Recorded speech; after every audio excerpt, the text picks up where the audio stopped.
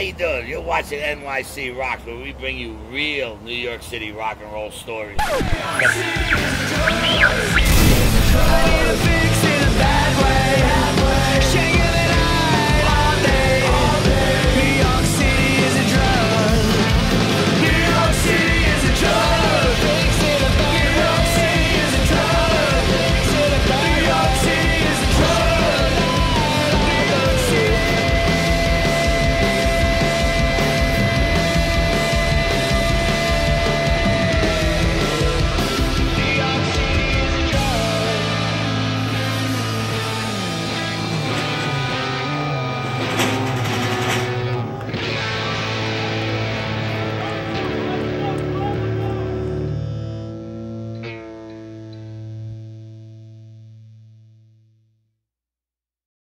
There's one company in New York City right now that is promoting local music, local bands, the fucking local New York City rock and roll scene in New York, and that is Wendigo Productions. Woo!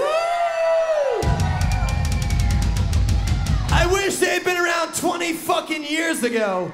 We need a local promoter like this. You guys came, you're like a fucking, they're like angels, angels from heaven, sent to save the local rock scene in New York City. It's this one right here who's responsible. She's the brainchild behind it all. This is the 50-year-old child. I'm fucking 50 and my dad wanted me to do this my whole fucking life. And may he rest in peace. I know he's smiling down at this party right now because he'd be right here doing lines and smoking dope with the rest of you motherfuckers. Wait a second, that guy upstairs who I was just doing lines with was not your dad?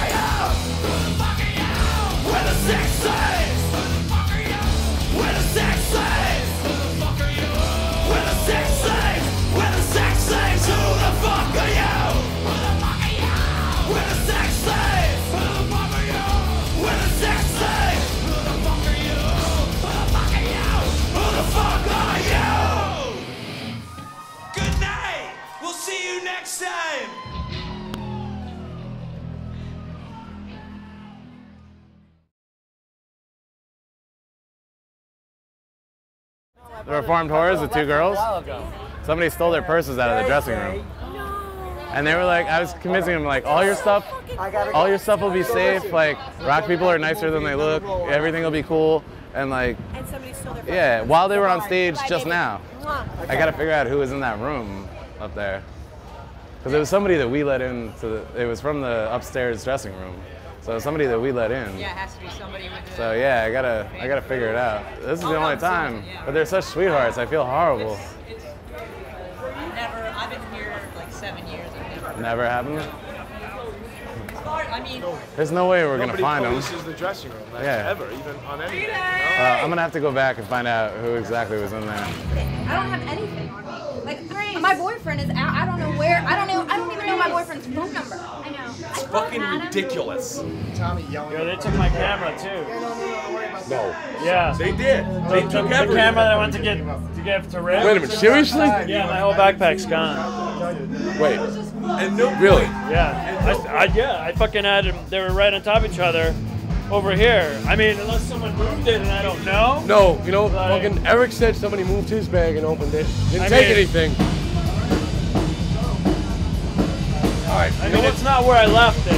You know, I don't see it. You know what? 2 bags in the camera. Somebody didn't walk out here with it. It's a fucking band member with equipment. Somebody put it in a fucking bag. Someone what? Somebody up here in a band put it in a fucking bag. 2 purses and a camera missing. Somebody did not walk out of here with that shit. Nobody's seen anything. My bag and her bag. Yeah, and her bag too. Did? With a video camera missing from up here. A video Nobody. camera? I'm missing a phone. I'm missing my other cell phone. Wow. I go fine. What's happening? They got my bag of fucking adapters. This guy came in here and pillaged it. And now, at one moment, was the security guy like, oh, maybe there's nothing on us. It's Wendy, and Wendy has to fucking pay for it. You have to get a pass to walk into this fucking place, but somehow he was like, come on in, pillage it, take everything. They got their purses gone. You got your fucking camera gone. Everyone's got something missing. Fucking one of his extra cameras he bought the film was stolen from the back. Kill Code's merch girl, her phone was taken. A few bags were gone through upstairs. The right pocket. Dude, someone's gonna die for this.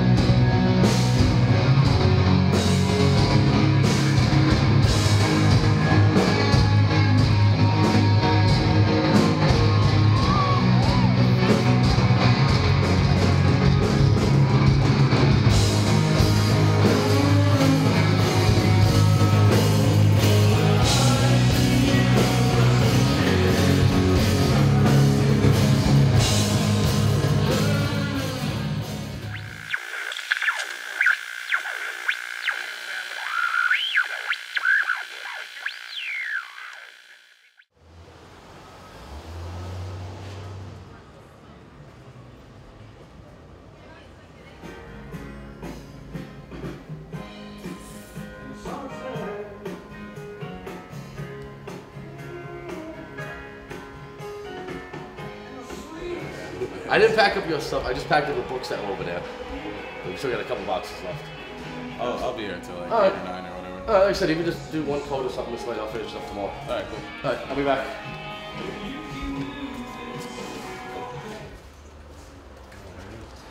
Hey, let's head over there. All my dreams were dashed. She's pregnant and married. She's pregnant? She's married and No! Yeah, like. Oh hi, dude. Fucking, I heard the news. I mean, no, dude, it's so awesome. I'm psyched. Apparently, what we hear is that facial recognition technology has identified the perpetrator, alleged perpetrator of the Irving Plaza grand larceny that took place, which the cameraman, who you can't see, who's right over there, was the victim of, as well as the reformed whores, several other people. I think we should stake out. We should follow them. We should. If we can get the cops to give us his name, we can just fucking Google him and go to his fucking house. Yeah, that's true. I don't understand why it took so long. Everything takes forever. You know, it's just. Actually, it's like. It's been like. I mean, it took long from our perspective, but probably from like a New York City cops actually trying to solve a crime, it wasn't that long. I feel like it's always going to be slower than what you hope. You know what I mean? As the victim, you're like, how come you guys aren't doing anything? But they don't have him yet.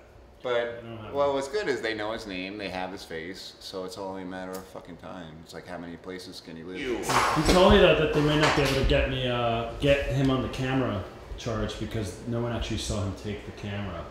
But because they have footage of him using the credit card, they definitely can get him. What do they have footage of him doing? Using the credit card at CVS. He's still waterboard? No. Yeah. Well, no, we can't. Can the cops? He totally falls under the Patriot Act. He's a complete terrorist. He's an obvious terrorist. He caused terror for many people. He completely terrorized me that entire night. There were sad girls. There was a sad Damien. There was it was horrible. Where's the fucking camera? He's pretty sloppy. He had an arrest record, for marijuana, for stealing a purse. He obviously doesn't give a fuck anymore because he's standing around letting himself get videotaped by the guy he's robbing. Yeah. So he's obviously either stupid or he just doesn't care. But we did the 90% of the footwork on social networks. We got the guy's face out there. We have the entire neighborhood watch, the rock and roll neighborhood watch. All there is to do now is figure out the name of our detective agency. Maybe your name should be in the title of the crime fighting squad. Damien's League of Extraordinary Quigleys. Wait, I don't get in there anywhere. I created all those photos and posted them on Facebook, and you're not very Quigley in that case. Oh, geez, thanks for that. It's Quigley's League of Extraordinary Damiens. There's no rocket in that title whatsoever, man. I don't like it. I vote no. How about Justice Rocket? Rocket of Justice Investigations. The most heart-wrenching thing for me was the fact that I had put the whole thing together. I felt responsible for everything that went on during the show, and it was supposed to be a celebration. It was about Wendy's birthday, and we had an incredible lineup with incredible performers, and they were all close friends. So it was really important that we found this guy, and we did whatever we could to make it right. Hey, Damien, how are you? I'm alright. Good.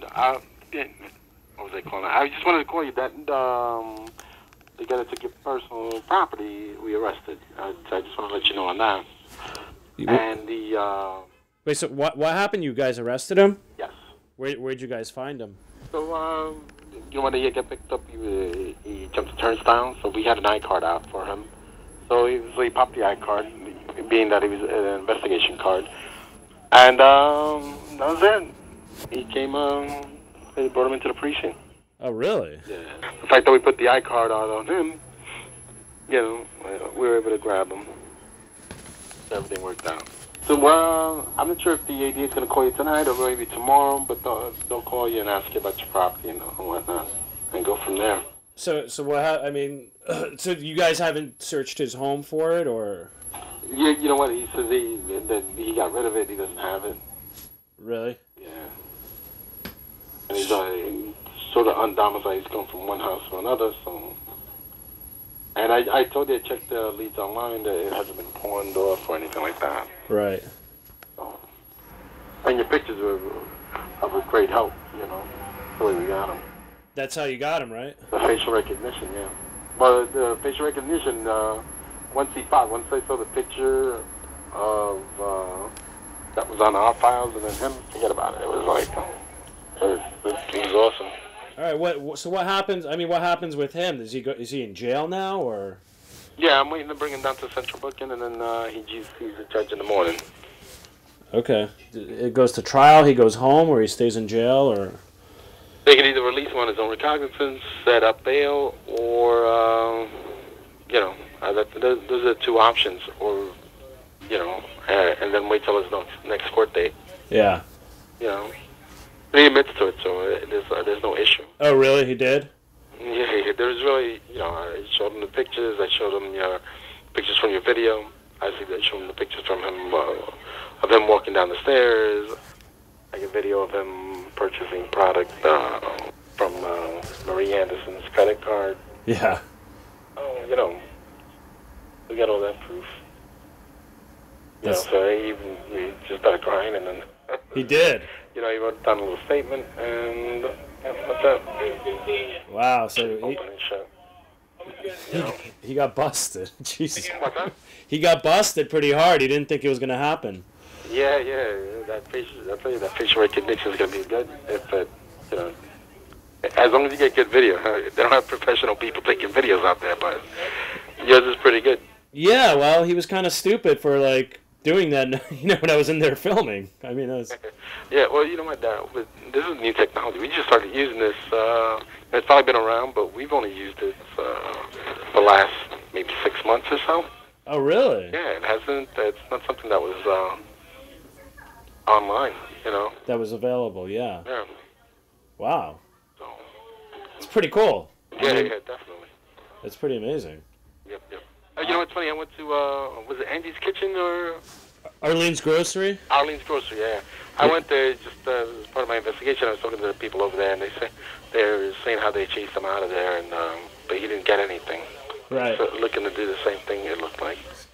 They saw him there twice, 2 nights in a row. So he was there one night, casing it, and then he came back. Yeah. Yeah. That's crazy. Yeah, so it's good, get him off the streets so he stops doing this. Yeah. Absolutely. Huh. And he's from here. He's from New York. Yeah, he's a New York guy. Wow. Well, that's pretty... I'm glad to hear the news. I mean, it's too bad my camera and all the other stuff is gone. Yeah, let's see. Hopefully maybe they'll make him pay for some of that stuff. Yeah. What'd he say he did with it? He said he got rid of it? He sold it? Yeah, he just got rid of it. Shit. You think he's lying, or he did? Oh no, I'm sure he did. He was just looking to make a quick buck. It's not like he didn't say he didn't take the camera or anything. He was just forthright and just said it. So he said it. Okay, that's good. And you guys have that, because before you were kind of saying it was a little questionable whether we could prove that he took the camera because we didn't actually have it. I would have to get the confession of him, and he confessed, so that was good. Yeah, so he confessed, and so that's. Right, he put himself at at Irving Plaza. Showed him the pictures. Yeah, he said that's me. So he just went with it. So it worked out. He just went. He just broke down. Yeah, he was kind of sobbing a little bit too. Right, just because I think he knew what's gonna happen. What happened. Yeah. Wow. I wish I had seen that, Yeah, definitely. Good stuff. Just because. What are your concerts? What are you doing now? What am I doing? Yeah, I mean, I'm still filming some rock shows and some of the rock people that I've been following. Trying to get all this footage edited and make a little documentary kind of web thing to put online, so this will be part of the story. I mean, all this. It's funny. You emailed after I talked to you the last time. You emailed me the video on this guy. Yeah. It was pretty funny. It was a funny thing. What your little vignette with the perp? Yeah.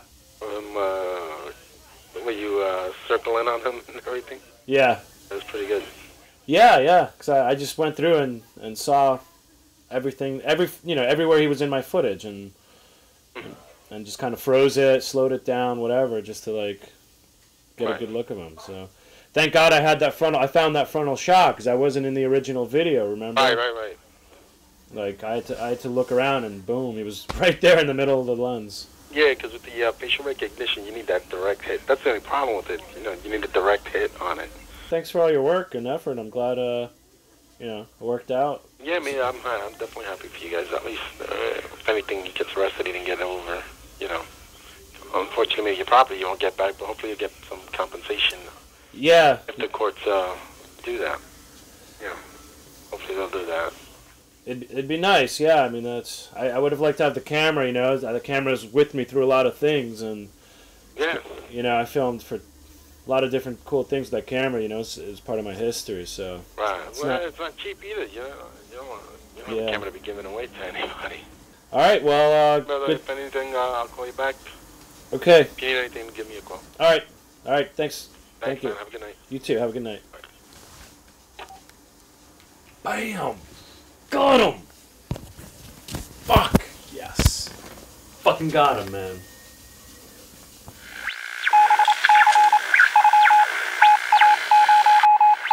Really? Yeah. After 3 months? Yeah. Did they catch the guy yet? They got him? They got him. They got him? They got him. Holy shit, they got him. Yeah. Oh, that's fucking amazing. Yeah. That is great. They fucking got him. So, nigga, he's gonna be pegged for stealing all that shit that night? Well, oh, man, that's fucking cut great. Al-Qaeda's head off. Oh, that is fucking great. I'm so glad to hear it. Finally. That makes me feel real fucking happy. Real happy to hear that. Fucking finally, justice prevails. Yeah. Hopefully he's gonna get butt fucked in jail, too. It makes me feel good. It makes me feel like, you know, people care, and this is what the scene's all about. It's people looking out for each other. It was really heartwarming to see the way people came together and the way they really looked out for each other. There was that time where there was nothing that we could really do about it. I was really frustrated with the police department for a long time. They were really hard to get a hold of and hard to deal with, but at the end of the day, they ended up catching the guy, and they ended up doing their job, you know, thanks to the work that Damien did. And really that's what gave me closure, you know. I finally feel like we can put that behind us now and move on. It wasn't about punishing him, it was about letting everyone know that, you know, when we all work together, we can do something, and we can do something really cool. And even if it's righting a wrong, it's about working together, and that's the only way that the scene's ever going to survive. You know, we're all very DIY, and it's nice to have a little bit of vindication, you know, at the end of it.